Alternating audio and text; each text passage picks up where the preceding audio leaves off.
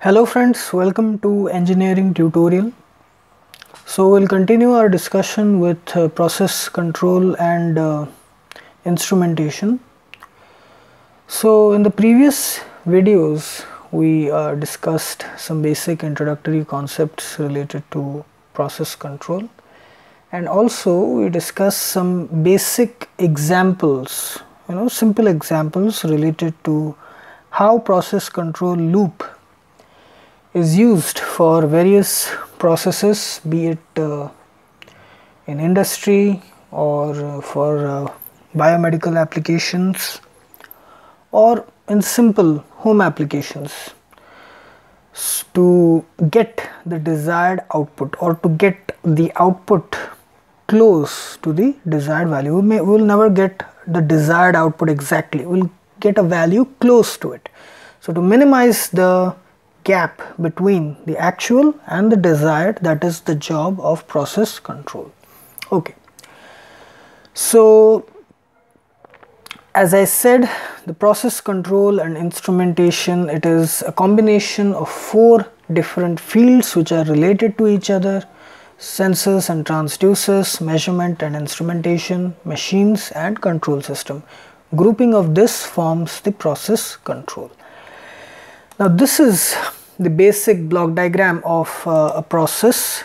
So a process is a continuous series of actions and operations which give us an end result. Okay, number of operations happening either simultaneously or one after the another, which produces some end result that we want. So the various variables involved in it are the input variables, which are divided into 2 categories: manipulated variable and disturbance. Manipulated variable directly controls the output which we want, which is the controlled variable. Disturbances, they are unwanted, unnecessary inputs which can cause a fluctuation or deviation in the desired output, which we don't want. So there is a mechanism to counter that as well. And in the output, which we have 2 types: controlled variable, which is the variable which we want to control, which we want to be in a certain range, and the unmeasured output, which we can see as a byproduct of the process involved. Okay, so what type of control mechanism can be used or should be used? There are various basic control mechanisms which we can broadly classify them into these categories. Okay, so they are the open loop system and the closed loop system, servo control and regulatory control, feedback control and feed forward control. Some of the basic types. There are others also which we are not going to discuss right now because it will create confusion. So first we'll discuss the simple control mechanisms. So what control or which control mechanism has to be used in for what application, for what process, that depends on the nature of the manipulated variable, nature of disturbances, nature of control variable, and in some cases the nature of the unmeasured outputs, the byproducts also, but mainly manipulated variable, disturbance and controlled variable. These 3 variables come into play, these 3 parameters come into play, and it is not that a process will have only one manipulated variable. There are many manipulated variables also involved in certain processes. It is not that only one disturbance will affect the process, there are many disturbances that might affect the process, and it is not that a process will have only one controlled variable. A process might have multiple controlled variables that we want to have in a desired range. So also in a single process, multiple control mechanisms can also be used. So it is very essential to understand the characteristics, features of each control mechanism. So first one is open loop and closed loop system. Okay, we'll discuss about each of them in a different video in detail, but first let us just discuss them in general, in short. So open loop and closed loop system. So first let us discuss the open loop system. An open loop system does not have a feedback path or a feedback element. It means that the controller action is not dependent on the value of the output. What is the output of the process? The controller has no role to play in regulating the input with respect to the output. It does not measure the output, because you see there is no sensor here which measures the output like that it happens here. See, there is a feedback path here. It is a type of feedback control mechanism. It is not exactly feedback control closed loop system. It's a closed loop system, but it is much more complicated than that. But here you see the output is being measured by the sensor, given to the controller, which controls the actuator to control the manipulated variable. I have already discussed about these things in the previous video. You can check out there. So here there is no such feedback path. Simple controller which is connected to the process, input is given to get the certain output.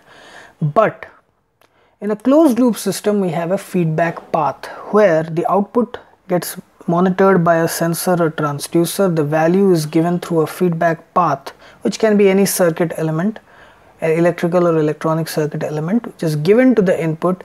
It is compared with the help of a summer block and is then fed to the controller.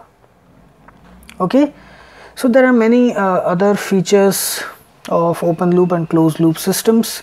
Open loop systems are simple to design. They are less complicated, installation process is easy, and also less maintenance is required. Whereas closed loop system, because of increase in the number of circuit elements, feedback, it is not just one feedback block. It has many complicated circuitry involved with it. So you can see that just a feedback block getting inserted into the system increases the circuit components by a huge number. So that's why cost gets increased, maintenance becomes a little bit difficult, installation process is difficult. So these are some of the features, but accuracy, from the point of view of accuracy, closed loop systems are more accurate as compared to open loop systems. Okay, next is servo control and regulatory control.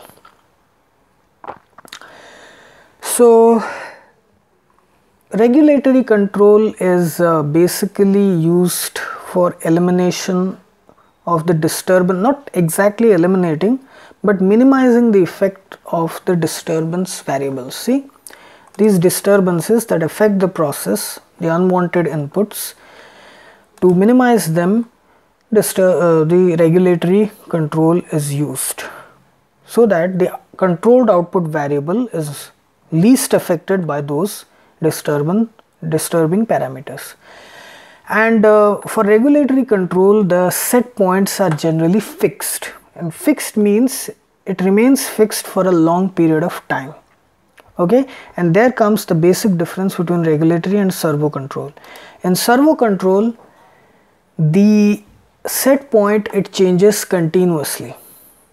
Okay, it does not remain fixed for a long period of time. It continuously changes, and as the set point changes, this error between, or the difference between the actual output and the set point value also changes continuously. Controller action also changes continuously, and the manipulated variable gets adjusted continuously with the help of the actuator, whatever actuator is used.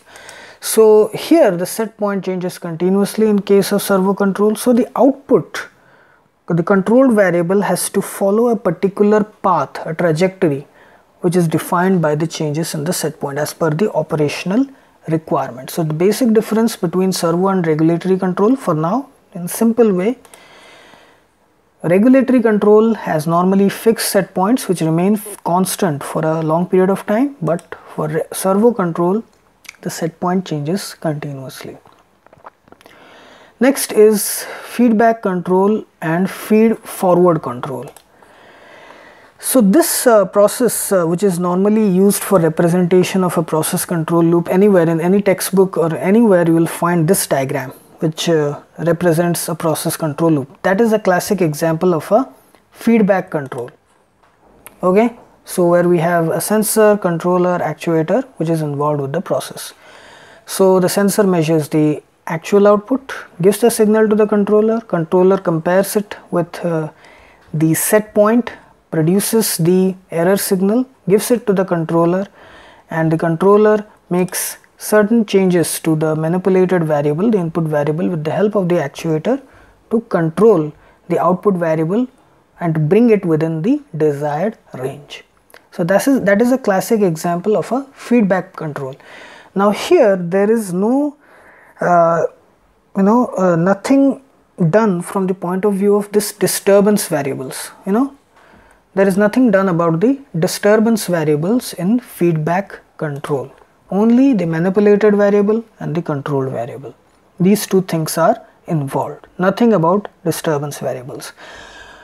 But in feed forward control, the main role is played by the disturbance variables. So here the disturbance variables are measured with the help of a sensor or transducer. Then it is given to the controller, where it is compared with so here the disturbance variables are measured with the help of a sensor or transducer given to the controller, which compares it with the set point values assigned to it with the help of a summer block, and on the basis of the disturbance variables, the manipulated variables are altered with the help of actuator. So the basic difference between feedback and feed forward is, in feedback control, the manipulated variable or the input variables are changed with respect to the output variable, the controlled variable. But in feed forward control, the manipulated variable or the input variable is changed with respect to the disturbance variables. Don't get confused by manipulated and controlled. Manipulated variable is same as input, controlled variable is same as output. So feedback, output variable controls the manipulated variable, feed forward disturbance variable controls the manipulated variable. So this is the basic and simple explanation of the different types of simple control mechanisms used in process control instrumentation. So I hope you like this video, and please subscribe my channel Engineering Tutorial for more such videos related to electrical, electronics, instrumentation and communication engineering. Have a great day. Thank you very much.